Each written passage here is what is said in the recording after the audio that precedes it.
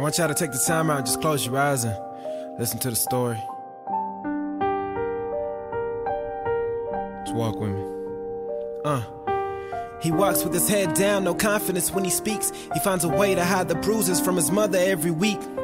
A kid named Simon who gets terrorized by a bully, scared of a crowd of people who don't understand him fully.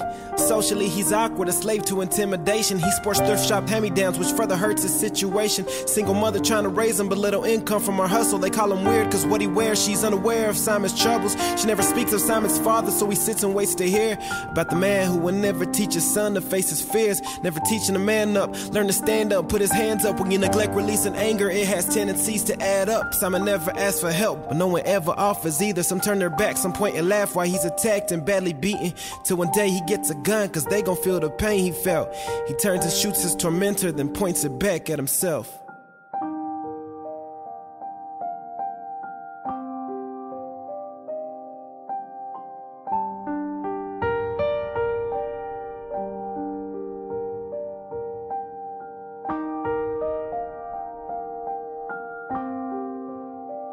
Just stay with me for a little while.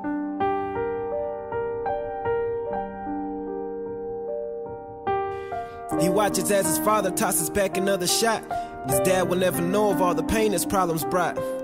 Meet Charlie, the son of an alcoholic. Never learned much from the man, the streets is where he got his knowledge. Had to tiptoe through the house from fear of disturbing his dad. The outcome was unpredictable whenever Pops got mad. Ran away a couple times, even had thoughts of a noose. Cause when that liquor turned to rage, that rage would turn into abuse. Tough skin on the outside, but mentally he was weak. He would ask about his mom, but his father refused to speak. When all you feel is hate because your whole life you've been hated. You not only hate it, but make everyone else feel your hatred. So Charlie finds a younger kid at school to take it out on, to pound on and be down on whenever he's feeling down some. And he'll never get the chance to say sorry for what he's done, cause the kid Charlie bullies decides to fight back with a gun.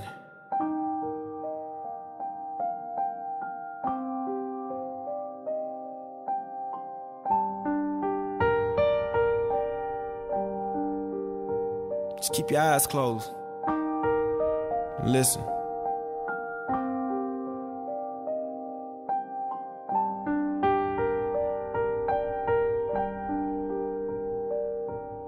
He uses a liquor bottle to drown away all his sorrows. Like if he drinks away today, he won't remember it tomorrow. Mr. Johnson used to be so full of life, but found no coping mechanism with the passing of his wife. She died while giving birth to his beautiful baby son. What was supposed to be a joyous day became the saddest one. Over years they'd never bond, the love was gone without a trace. Could barely stand to see his son because he had his mother's face. He would drink and beat his child when he couldn't bear the pain. Then he'd cry because deep down he knew his son was not to blame. Let's rewind back to a year after they pronounced his wife dead. At a bar he meets a waitress that he takes back to his bed. He never sees her again, so sadly he'll never know he got her pregnant with his child and left her all alone. She wasn't mad at Mr. Johnson cause she never tried to find him to tell him about his other beautiful son named Simon. Damn, what have we become? Brothers killing their brothers cause fathers don't raise their sons. What have we done? Look what we've become. Brothers killing their brothers cause fathers don't raise their sons.